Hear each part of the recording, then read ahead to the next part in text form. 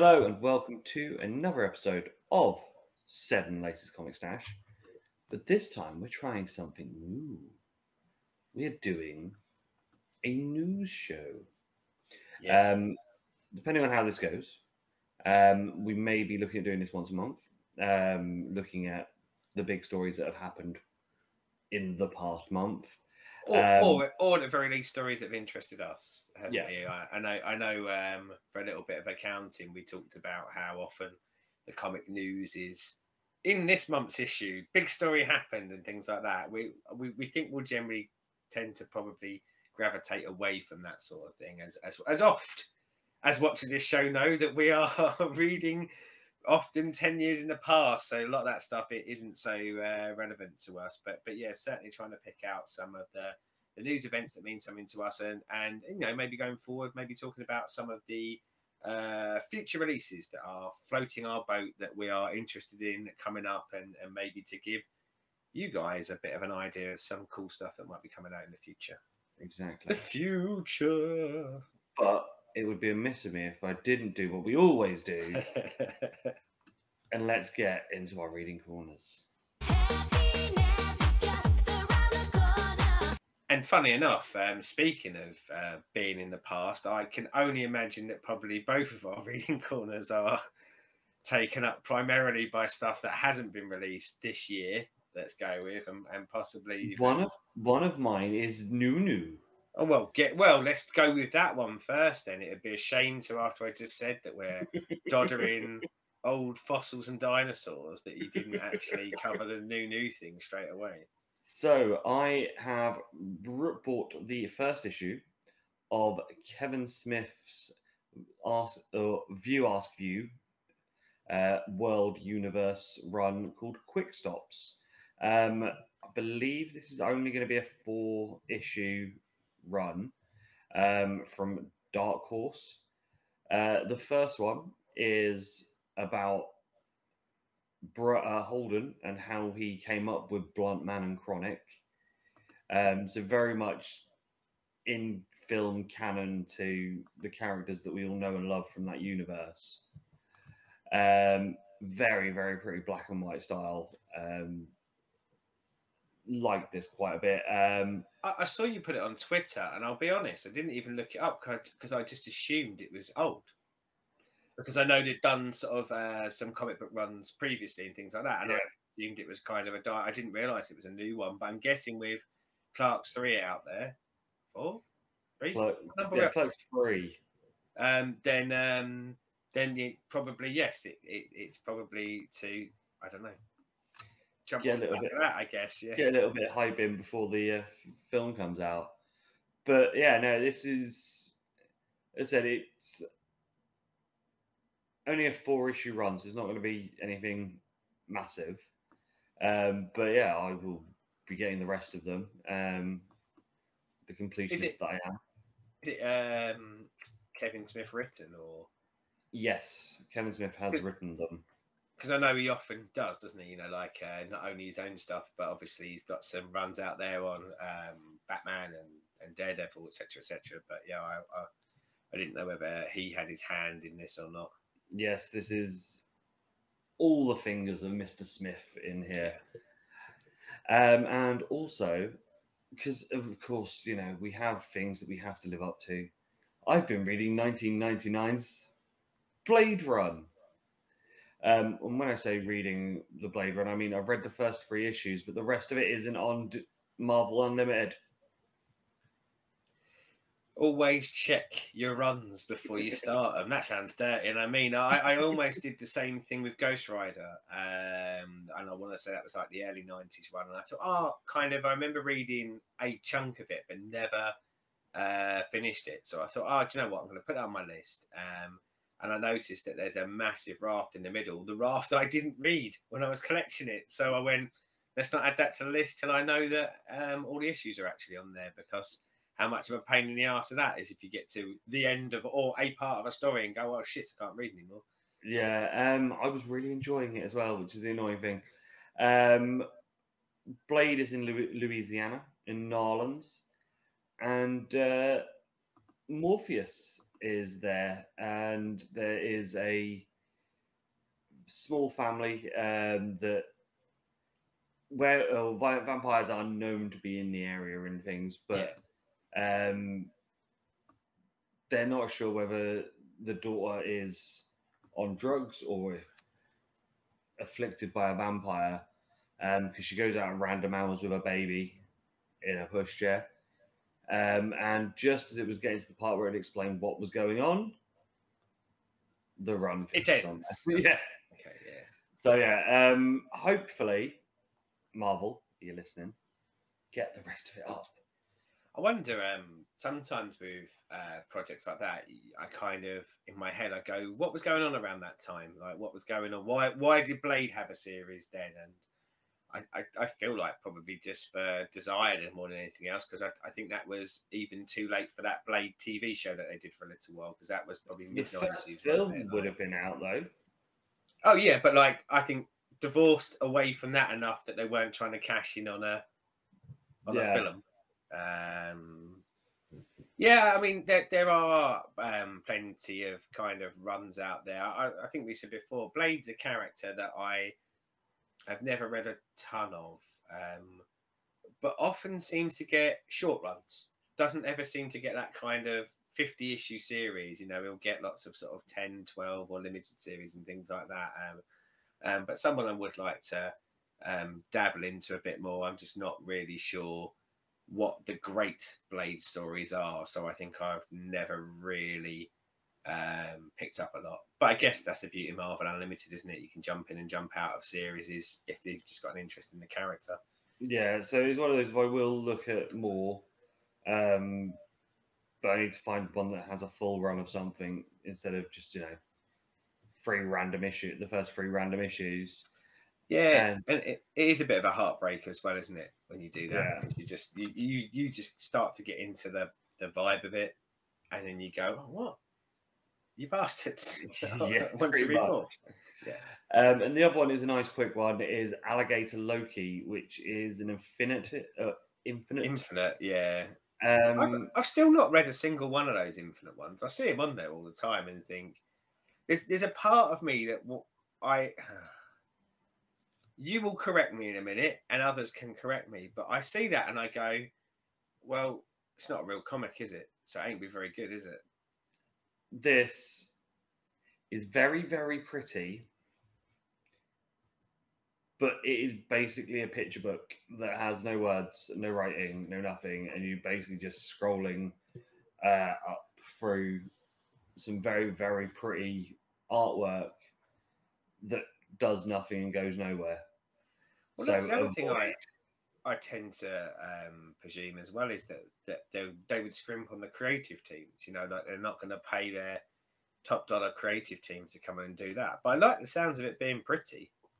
You know, I'm all for as long as it's not going to take up too much of my time, which it sounds like it's not. I'm all for a nice bit of art. I said, if you want to look at some very pretty Alligator Loki art, then jump on them and you will scan through it in less than a minute. I mean, it doesn't sound like a terrible idea to me. It sounds quite not a nice idea. Let's look at some cool alligator art. It's even just nice to say, isn't it? Yeah, but yeah, no. What I was expecting was at least some words, but there were no words. Yeah, and I'm also not sort of definitively sure, but I often presume that those infinite ones probably skew to the younger audience, because they probably are the ones that are trying to, smash out there for free so that people come back for more, like to try and get that, to try and get the new addicts in rather than the people who are always going to be on the corner trying to buy the crack like us. Exactly. So, what have you been up to in your filth corner? I've been back in Star Wars world again. Oh yeah, I read it come round on my rotation after we finished off Batman. Next thing up in the rotation was to pop back to Marvel and pop back to some Darth Vader. So when we did the show on here, and I'm still not smart enough how to link it, but it's on our channel, where we looked at the first 2 volumes of Star Wars and the first volume of Vader. I actually read the second volume of Darth Vader, and so that takes us from, I guess, where we were when we stopped reading it, right the way up to what will be the first official crossover, which is Vader Down. So I've done the gapping bit between there, and same creative team as what we were getting in Volume 1 with Kieran Gillen and Salvador Larroca. Looks exquisite again.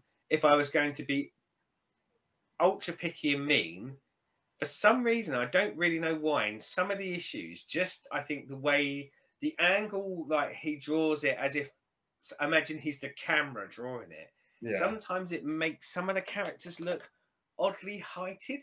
So they still look really good, but they look really small.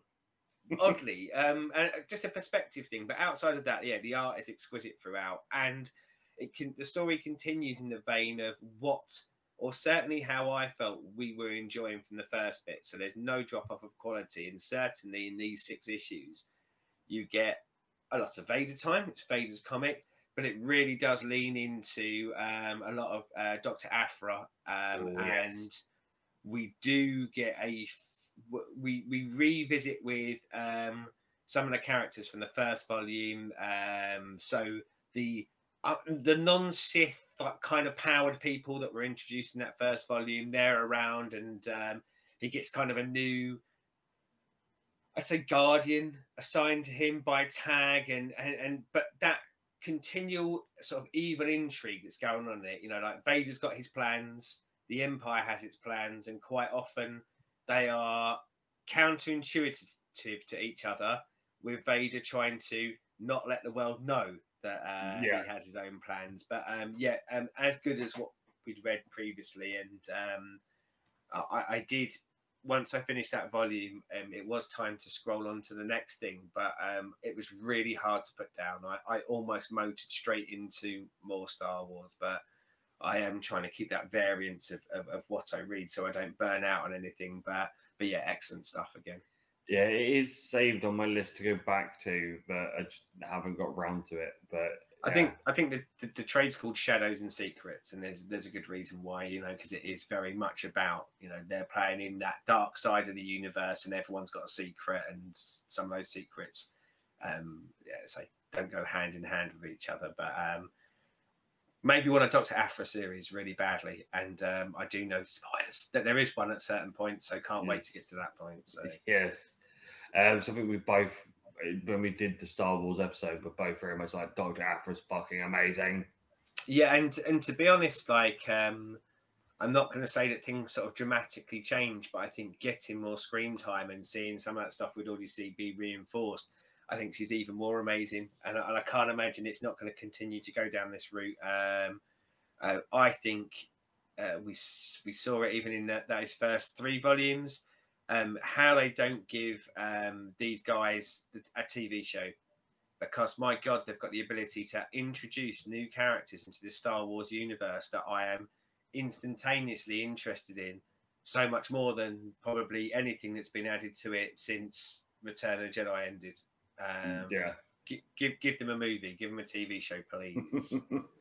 There's all that Marvel money, they could do this. Yeah.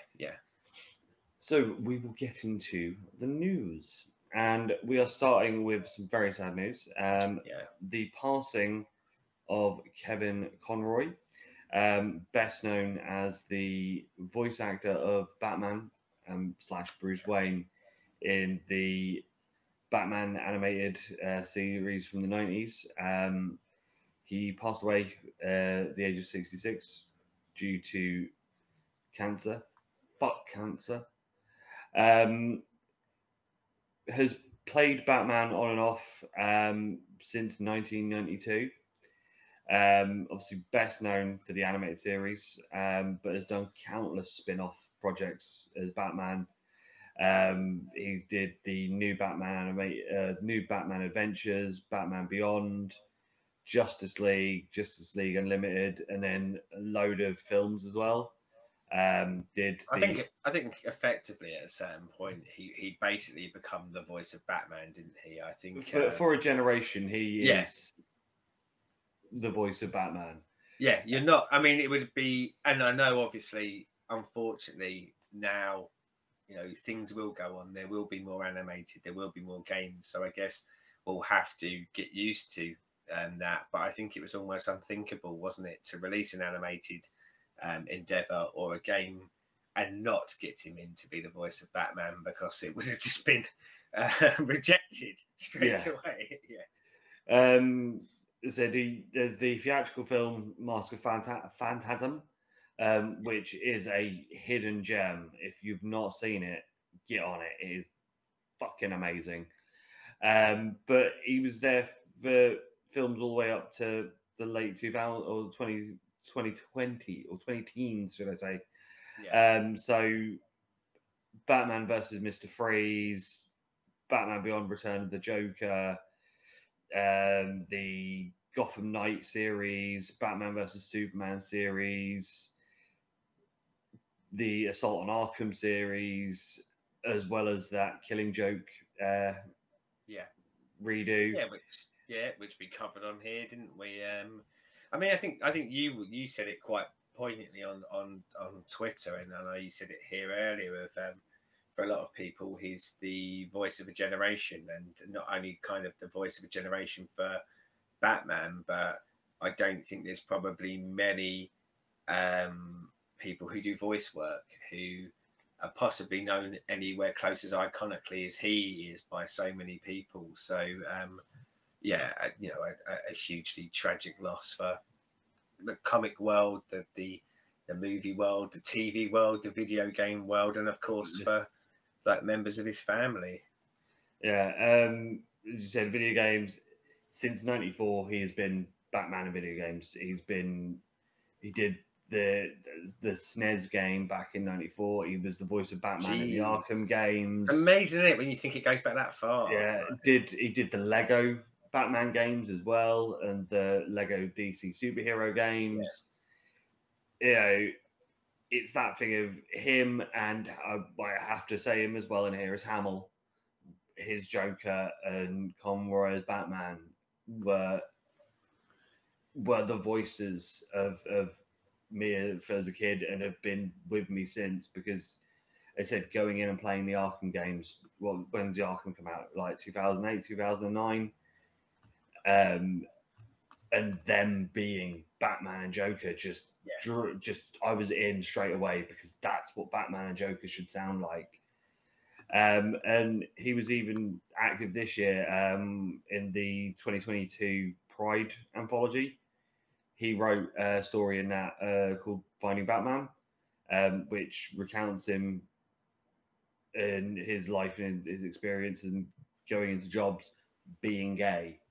And you can't be a Batman because you're gay. You can't do this role because you're gay.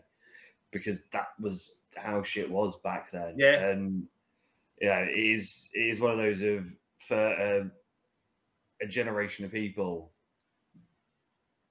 their Batman's gone. And we can say, oh yeah, you've got your film run ones, but what's the longest film run is probably Bale, because of the length of time between films, because he did 3. And that was what, 9 years? Conroy's been Batman since '93. Well, and sort of even though it was over 9 years, it's what, 6 hours. Whereas I don't know how much like screen time in total or voiceover time Conroy will have on it, but certainly more than the 6-7 hours that anyone else does. So he is actually the actor that has portrayed Batman more than any other actor. So he is the voice of Batman. And also one of the very few, other than probably, I'd say Keaton, but I know you weren't too sharp on it, but can do both Bruce and Bats and have distinguished voices that fit both. Comparing him to Keaton isn't a good one for me, but for you, I guess, yes.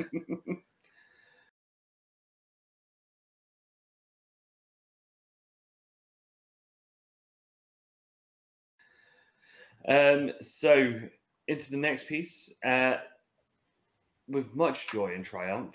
I was going to say, like after some tragic news, I know for you and I, some positive news here, isn't there? Netflix have confirmed Sandman will be back for season 2. And on top of that, we're also getting a new Sandman comic run coming. So this new run will be around Corinthian and is going to be linked to the already running Nightmare County or Nightmare Country. No, not Nightmare Country, yeah. So coming out in April next year, Nightmare Country: The Glass House Volume 1, which is writers James Tyron IV and Linsarado Estarfian, who will be the artist, who have been doing the new Sandman stuff anyway. And on the writer, that James Tinian, I've got him. He's one of the ones that's quite high up on my list to kind of read a lot of his superhero stuff. There's quite a bit of Batman stuff along the way, and he's very highly regarded. But I guess when we talk about Sandman, we are dipping more into kind of the fantasy horror genre on it. And he's the one thing I have read of his, or the first half of it, because that was what was all that's on DC Universe Infinite at the moment, is the Nice House on the Lake, and that is knock your socks off brilliant. So the idea of going into something that he's writing in a universe that I'm now loving, that's big and exciting news for me. So yes, you've got until April next year to get through all the Sandman to be ready for it. I mean, there's quite a bit of sort of Sandman extended universe stuff that's come out in these later years. I mean, I don't want to sort of jump too far beyond though. How pleased I was when we finally got that announcement of season 2. I loved that season 1, and it was going on so long. So when it initially didn't get its renewal, and there was lots of talk about how it was going to take a little bit while to get confirmed, because the way that the viewing figures were going is it wasn't like a traditional streaming service show that normally drops and everyone watches it, and then they were seeing that people were watching episodes and then they were waiting a week to watch the next. They were kind of going against the grain. But then enough time went past where I just went, oh no, is this one of those? Is this Paper Girls again, where it's going to be a show I really liked, but it just didn't find its audience because it was against other stuff that, albeit it may not have been better, but might have just grabbed the attention. So I was really worried. So to see that announcement, because I think it's fantastic. Not only did I enjoy it, but I think it's crafted amazingly well. And we're going through the comic book at the same time, and lovingly done. And wherever possible, a very, very exacting adaptation. So good on you, Netflix. There's a reason why you're my favorite streaming service, and you're staying that now after doing that for me. Yeah, it's to do with this, because obviously there's so much more to go in just the original Sandman run, that has not been touched yet in the show. That this was like an appointment viewing for us as soon as it was up. But we did, when me and Sarah watched it, we did 2 episodes a night. Yeah. Because we were just like, because of how visually stunning it was and the story and stuff, you just wanted to let it sort of breathe sink in and breathe. Yeah. It wasn't one of those things like, you see some things that go on Netflix. At the minute, there's a FIFA corruption thing. And I binged 3 episodes in one night because I was just like, well, it's on. And you can do that with some things on Netflix. And they're the things that obviously I know they go, ooh, we love Netflix because we just binge everything in one hit. But sometimes you just, because of the level of quality and the level of craft and the level of story that it's giving you, it has to be left to breathe. It has to be given that time for you to sit there, take it in, especially if you're watching it with your other half, talk about it, or if your mates are watching it at the same time, not jump into the next episode, not because you don't want to, because you're there going, I want more. But I don't want it to end. Yeah. But I just also want to take in what's happened, and because I remember messaging you while we were watching it going, have you got to this episode yet? And you're like, no. It's like, as soon as you do, let me know. Yeah. It was nice, wasn't it? It felt the closest thing like we'd had for, I think, for a long time to almost how TV used to be, where everyone would watch on the same night because it was on the same night, and then you go into the office the next day and you talk about it, and that sort of mentality died out quite a long time ago, especially with streaming. But this felt like it pulled some of that back, didn't it? Of going, I want to talk to someone about episode 4. I just need to find someone who's on episode 4 so I can talk to them about it. Yeah, and that was the thing. I am all for it, all for more of it, and I'm hoping that we get multiple more series so we can have the full original Sandman run.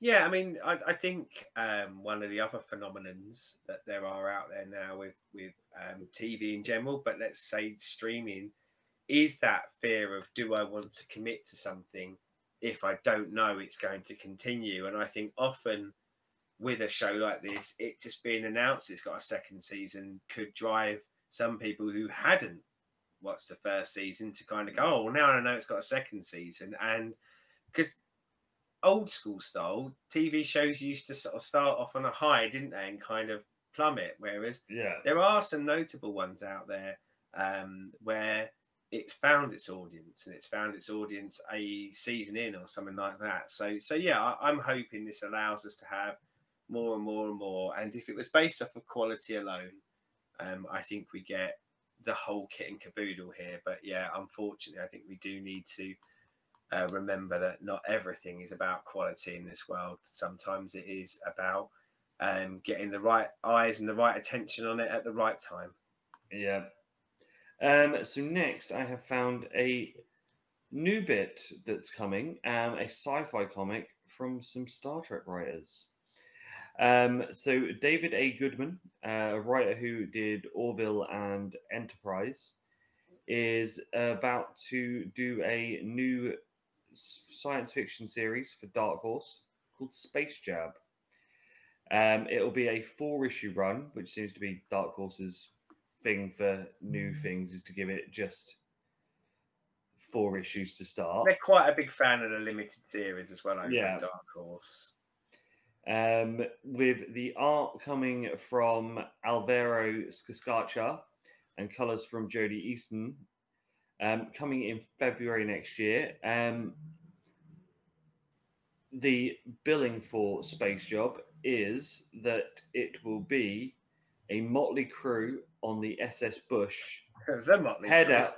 Is this just your some way to wedge bloody motley crew into something again? Yeah, just get Tommy Lee. I should have known that this was all a way to get Tommy Lee involved. So they go out on adventures, and anything and everything goes is the tag they're going with. It's odd because it's one of the publishers that I would say that, or one of the biggest publishers that I rarely look at what they've got on their release schedule. I don't know why, because whenever I read something from Dark Horse, I like it, but I tend to go look at Image, look at Marvel, look at DC, then I look at Boom because I know they've had some really good sort of creator-owned stuff in the last few years, and then I don't tend to look anywhere else. So I'm glad you've kind of floated it out there, because yeah, I don't go into Dark Horse and what they've got on the release agenda anywhere near enough. Yeah, and the thing is, I just saw it, and I know your joy of Star Trek, and I thought this could be something that's right weirdly up your enough, alley. It's quite interesting because I don't like Orville. So it's quite a nice balance. It's like, what am I going to get? Am I going to get... And when I say I don't like Orville, to be fair to Orville, I did only watch about 4 episodes, and I'm told that it gets better and better and better. But, you know, sometimes when you're just... If you're not like... It might get better, but I was so not enjoying it after 4 episodes that I went...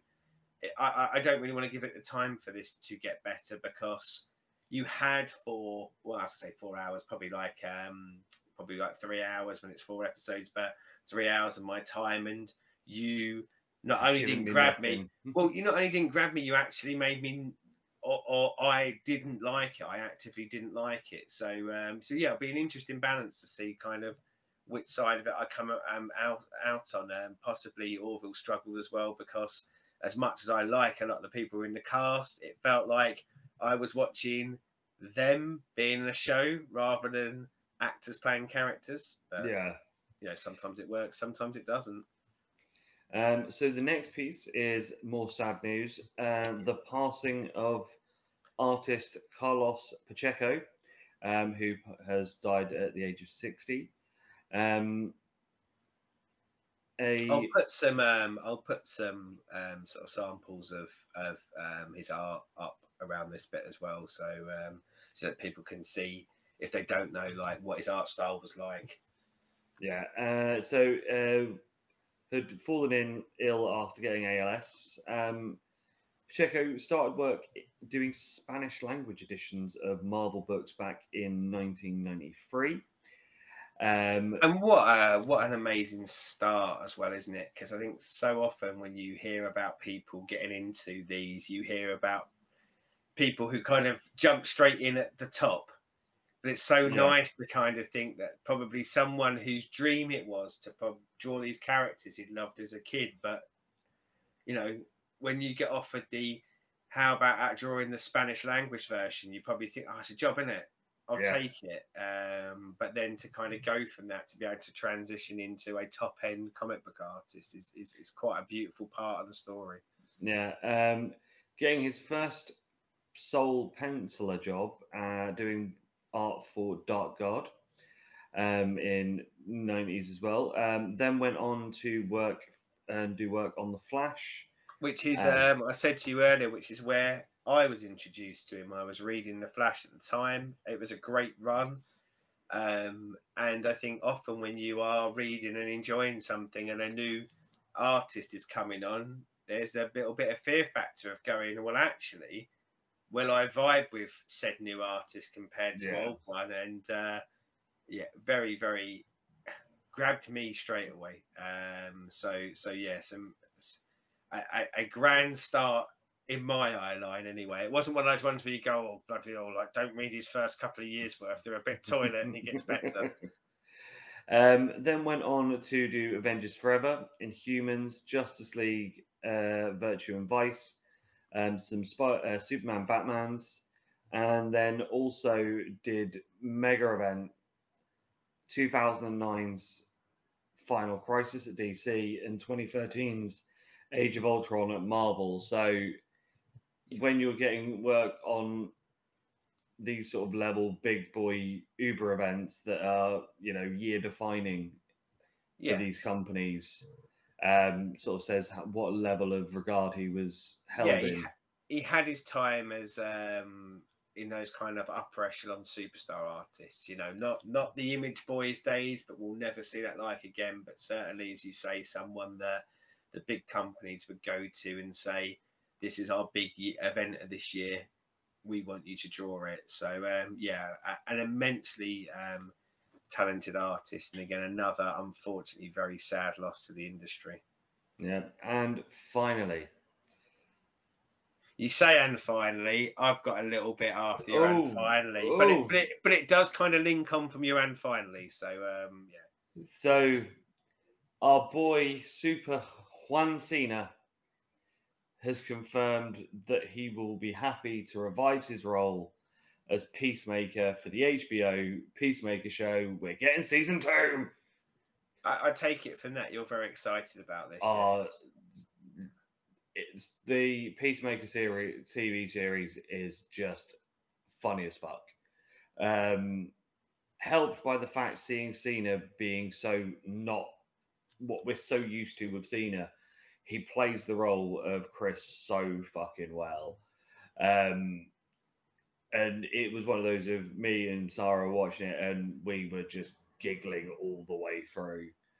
Yeah, I mean, I remember you watching it and going on about how good it is. I mean, I've not seen a single episode, and I won't stroke can't, because I haven't seen Suicide Squad yet. So until such a time as I do, I won't watch Peacemaker.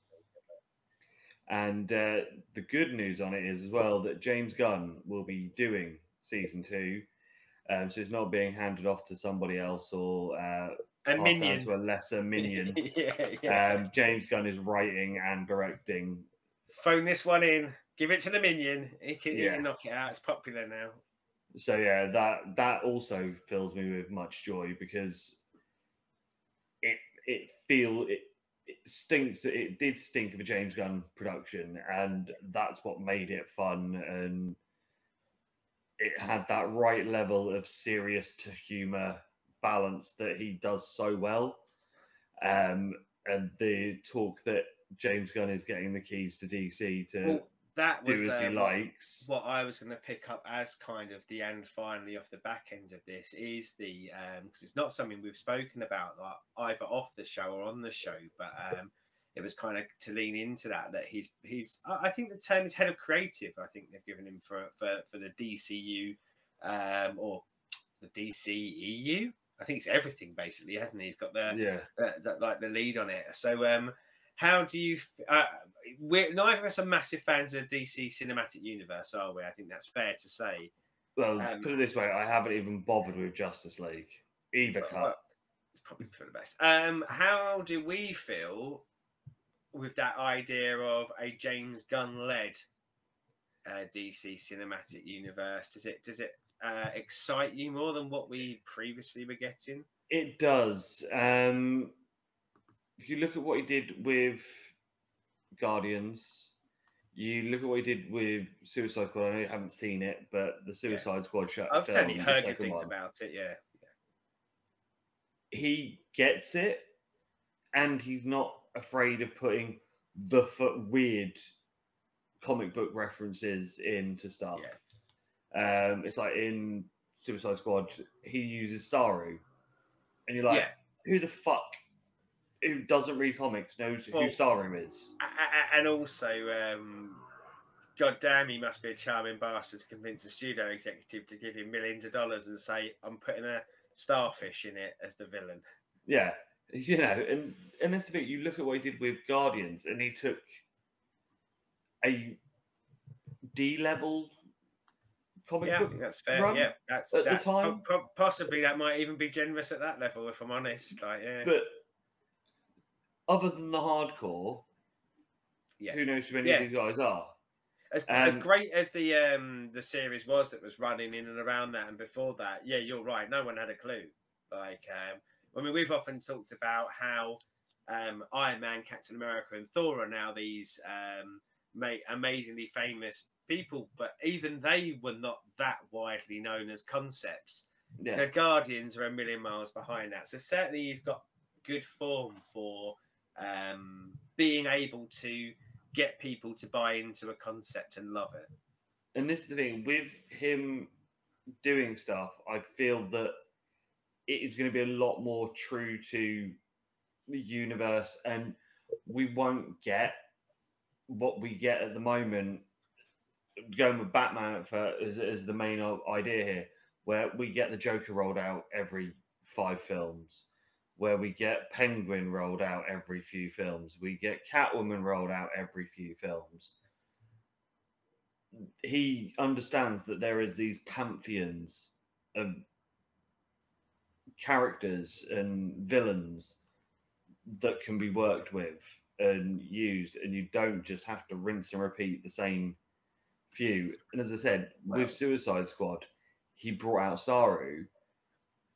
Could we get, Batman getting the ventriloquist, or Batman getting Mad Hatter, or so counterpoint, devil's advocate counterpoint. I'm actually a big James Gunn fan, but you said rinse and repeat a lot of times there. Here's the counterpoint and the counter argument. Hasn't he only released the same thing over and over again, though? Because Guardians 1, Guardians 2, Suicide Squad, Peacemaker is big things.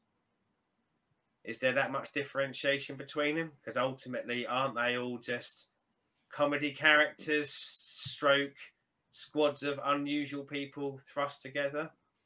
And can you do that with Batman? Can you do that with Superman? Can you do that with Wonder Woman? Do we want a comedy Justice League? Do we want Superman to be coming in and telling cop gags or pretending to be invisible or all of the things that currently is what we've seen from James Gunn movies? See, this is the thing. Obviously, we don't know, and I don't expect him to be directing and writing everything. No, but he's got the creative direction. This is the thing. It depends on who else is going to have with him. But all we can guess on though is what we've seen, and what we've seen in his James Gunn does James Gunn comedy put into a superhero world. No, I don't want to. Damn you! Take my. That's the thing. I don't want to. That's the thing. I don't want to. I just think that's one of the interesting things, isn't it? Of going, because my instant reaction was brilliant. I mean, first it was brilliant of taking it away from Zack Snyder, but yes. But my second reaction was brilliant. I like his films, and then when I thought about it, I thought, yeah, I do, but I like Guardians because they're his films. They're the ones I've seen, and I don't know whether I want a whole universe, because one of the things we've talked about when we talked about Marvel burnout is potentially some of the success of Gunn was so successful in that Guardians that almost become a large part of the Marvel formula for all of the other directors, didn't it? I mean, there was a lot more humour that come into each of those movies after the Guardian train started rolling. I suppose that's, if you think that's why we got Tiger doing Ragnarok the way that he did Ragnarok. Yeah, and don't get me wrong. Like I said, do we want a comedy Justice League? I actually do, because one of my favourite runs of Justice League is when they were pretty much a comedy comic for a while. And I say comedy, like very kind of light and funny, but it was when they were not the best Justice League. You know, they didn't have all of the good superheroes at that point. But you probably, if you're running $1 billion franchise or potentially billions of dollars franchise, I don't know whether that is what you want. And then, as I say, no way do I think that he would necessarily do that. And as you say, there'll be more directors and more writers. But yeah, I just want us to maybe temper expectations a little bit, because, and he has done more than Guardians and Suicide Squad, but I think that's really what we've seen, and that's where his success has come from. And having not seen Suicide Squad, I get the feeling that Suicide Squad is Guardians with obscure DC characters. Yeah. So, you know, maybe that's just something to factor in, of going, you know, do you want, you might not want Joker for 5 movies, but when you get Joker, do you want him to be the Joker that probably we see in The Killing Joke, or do we want Kurt Russell in Guardians 2? I want Crazy Killing Joke. but as I say, I'm much more confident in it now that we've got him rather than Snyder. Caveated with, didn't mind Snyder before he got DC either, but then I very much realised that Snyder was a one-trick pony, and that trick he used over and over again. And yeah, again, possibly my fear with James Gunn here. Yes. So, before we leave you, thoughts down there of what you think of a news monthly show. Hopefully not with death in it as much. It was it was unfortunate. But certainly one of the things is we didn't want to go without acknowledging those passings either, because you had 2 people who, in sort of different arms of the industry, had a very big impact on the industry. So it would have felt wrong to kind of be talking about some of the stuff that's going on in the comic book world without covering that. But yeah, let's hope that next time out it's all happy chirpy stuff rather than any new shiny things that we can throw our money at. Comments down there on what you think of this. As always, like, subscribe, ring bells, do all of that stuff. As we are getting very close at time of recording to 150. 150. I want to get to 200, because I've got a very special video for Seddon to do a reaction to when we get to 200. So, if you told me about this, and if you told me and I've forgotten, Yes. Good. That's probably for the best, isn't it? It'll be a nice surprise for me then, wouldn't it? If it's bloody Motley Crue live, you can stop right off. No, we need that. We need 1,000. We need 1,000 for Motley Crue live. And then we'll do a whole live set of Methods of Mayhem. Yeah, I'll do that for 1,000, but no less than 1,000. So yes, as always, like, subscribe, ring bells, watch all of our other content on the channel, watch the music reacts. People like those. Watch Fright Train if you haven't already, and watch the boy here go on about the joys of the original and clearly the better Wicker Man. Well, yeah, I mean that's because one of them is a masterpiece and the other one is Toilet. So and come and join us on Twitter. Come and join us in our Facebook group because as much as we love doing these videos, it is people's chance to just come and have a chat with us. I would say face to face, not strictly true, virtually face to face, I guess. Yes. So yeah, people are always welcome there. And until next time, and when we do come next time, we're going back to a book that we started ages ago. We've got Nightfall Part 2. And until then. P.S. Before we go, it's not even a lie. We've recorded it as well, so we can't back out of this one, kids. It's coming. It's coming. So until next time, goodbye.